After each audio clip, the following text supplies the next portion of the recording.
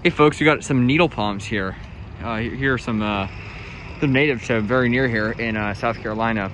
And they're native to the western portion of the state. But look at these nice big trunks. Not quite as big as the one at the U.S. National Arboretum in DC. But yeah, I'm right next to, I just took a video of these camerops here, and they're incredible. They're really incredible. They've removed some of the suckers, which is unfortunate. I love when they have multiple trunks. And there are two little windmills there, but yeah, nice palmetto and beautiful camerops. So stay tuned for more videos. And by the way, I'm at this plaza here, and you can see these gorgeous Columbia Sabal palmetto, because they're all over the city and they are gorgeous. And look like they've removed the boots. The boots are these like little lattice. It's the lattice effect formed by these when they clip off the dead leaf stalks.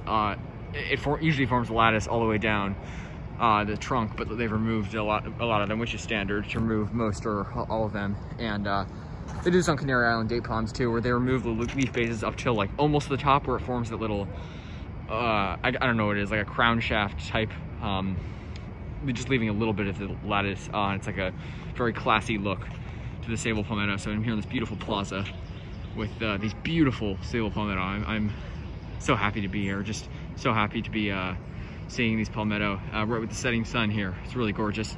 And yeah, like I said, we've got these massive needle palms here, absolutely massive. And there's another one over there with nice big leaves. So thanks for watching, and stay tuned for more videos here in Columbia. Take care.